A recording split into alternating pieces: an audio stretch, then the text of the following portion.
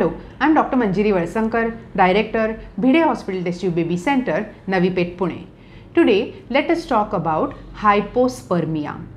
Now, in test tube baby, we come across this phenomenon pretty often, in which when we send the husband for the semen collection, in the collecting jar, we get hardly 2 to 3 drops of semen, and then it is very challenging for us to make a child out of such low semen samples. So, males who have abnormally low semen in quantity are hypospermia.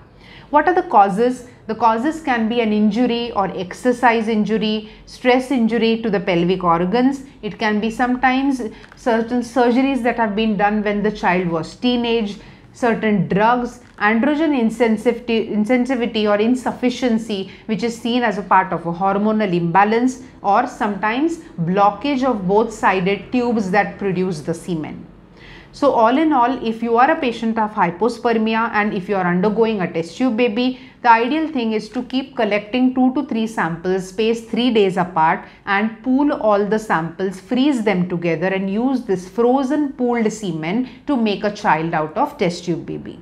If that is not visible, testicular sperm aspiration, which is a surgery on the male partner, can be done to get the best yield of sperms. So all in all, if you are a patient who is suffering from hypospermia, abnormally low quantity of semen, talk to your doctor, get your necessary blood test, sonographic test, hormonal evaluation done, and then only proceed for test tube baby. Thank you.